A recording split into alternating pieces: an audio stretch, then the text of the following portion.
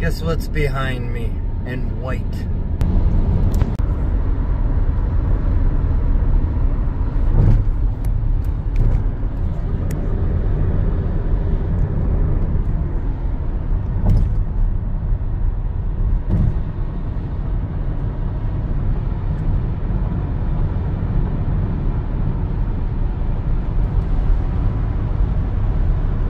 With a Mercedes sticker on it. I love all of these dealers that bought their reservation in 2019 and now they mark them up and sell them for $50,000 extra, $30,000 extra.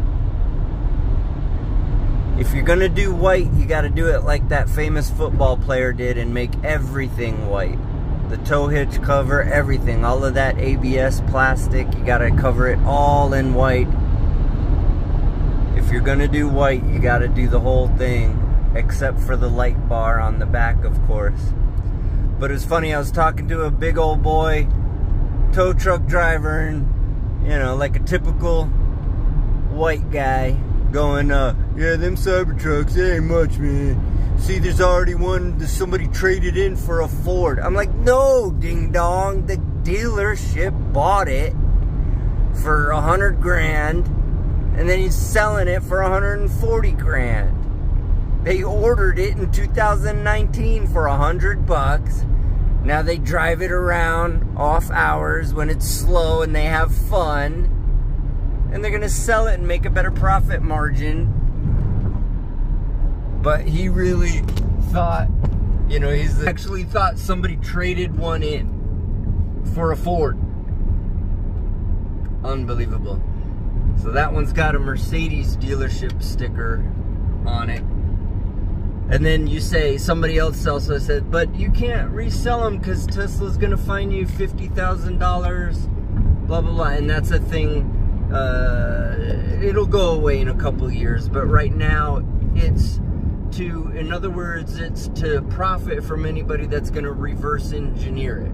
And 50 grand to buy one and tear it apart and reverse engineer it, or whatever, sell it, that, or to gouge it, or price gouging, or 50 grand penalty, all right. But anyway, the other thing is, somebody said, well, you know, so many people are doing it, how are they getting right? If you owned a dealership and you had this corporation and you incorporated this name and you incorporated that name and you incorporated this business, and you buy it and then you sell it to that corporation, then you sell it to that. By the time they find an actual person,